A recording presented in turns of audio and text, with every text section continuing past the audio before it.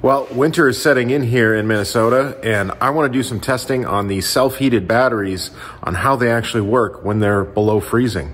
Let's check it out. All right, I left a SOK battery out all night. Let's bring it inside and see what the temperature is. So this SOK battery right now is at about 10 degrees Celsius.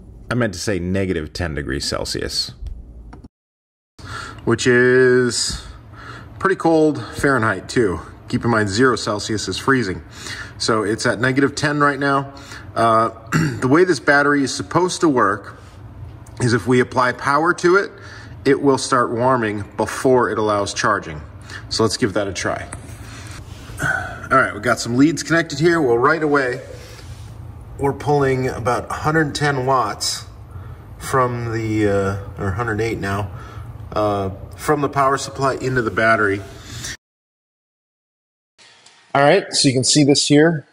Heating status is on, and we're already at 8 degrees Celsius, or negative 8 rather.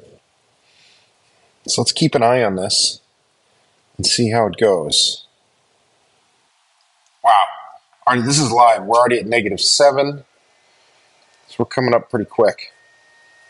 All right, my phone kept disconnecting, so pulled up the app on my computer here, and you can tell we're still at 0 degrees Celsius.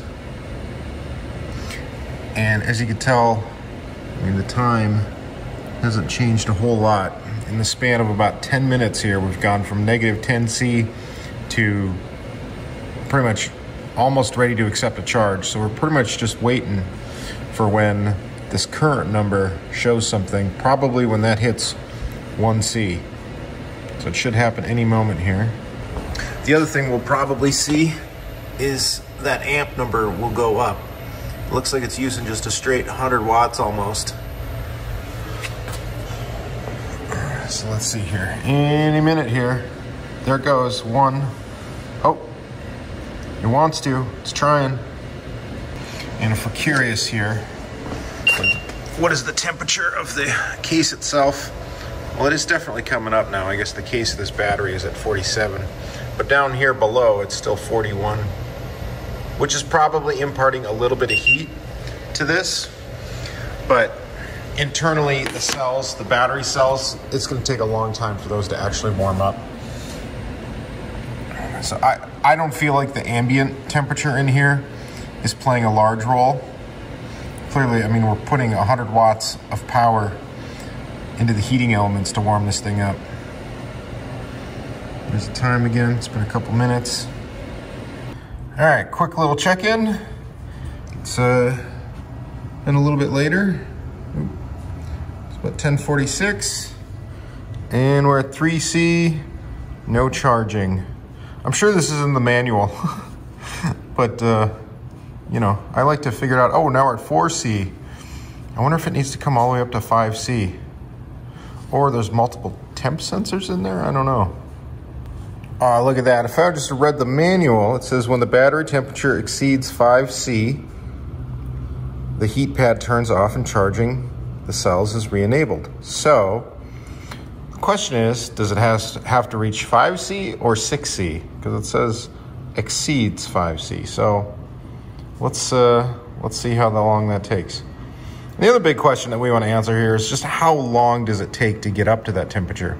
Now we're cheating a little bit because it's warmer in the shop, but like I said, I think that mass that was at negative 10 this morning would have taken a long time to warm up on its own. That answers that question. At 5C, charging is enabled, and now you can see 10 amps are going into the battery. Well, how about that? So I think what we learned here is a couple of things. One, you're going to need at least 100 watts per battery to heat them up from cold. Now, what is it going to take to actually keep them warm? Because that's heating pad's probably going to cycle on and off. But this just underscores why I always recommend as much solar as possible. If you're trying to keep your batteries warm in the winter, plus charge things, all that sort of stuff, you know, 3-4 of these batteries, that's 300 or 400 watts of solar, which really translates into you probably need 800 on your roof if they're flat mounted. If you can tilt, it's a little bit different. So anyway, the other thing we learned is they enable charging at 5 degrees, which I guess was available in the manual, but again, we like to verify things here. So I appreciate you watching, and I'd love a thumbs up, subscribe. If you want to see more experiments and more testing of things like this, leave a comment down below about what you would like to see. And until next time, we'll see you later. Thanks, bye.